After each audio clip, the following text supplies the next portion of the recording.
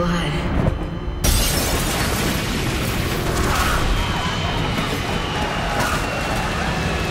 Ground, man. We've landed. We're on the ground.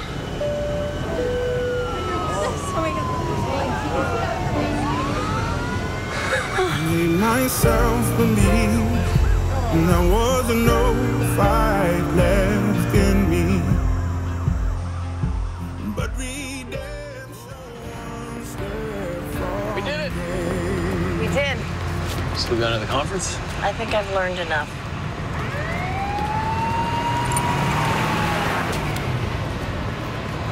Thanks. I don't even know what town we're in. Sioux Falls, apparently. Right. Well, they gotta have a nice hotel. Well, if it's not nice, it's gotta be halfway decent.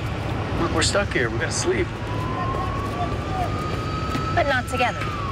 Oh, you just treated a bloke's brain bleed with a cocktail straw. You're so fearless about so many things. How the hell are you still scared?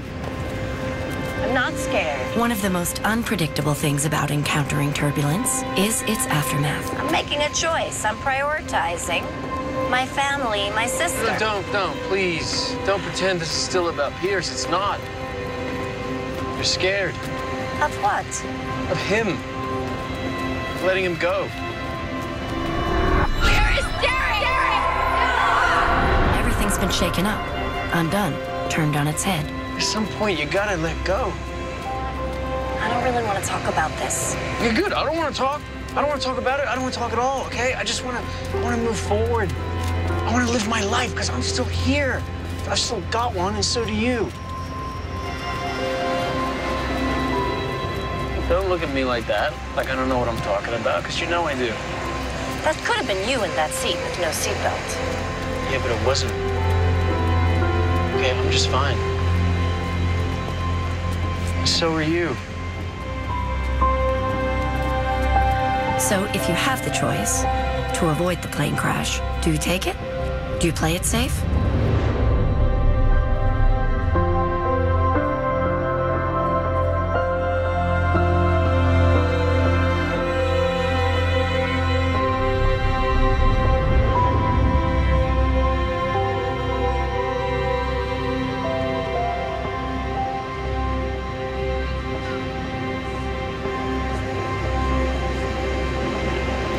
It better be a nice hotel.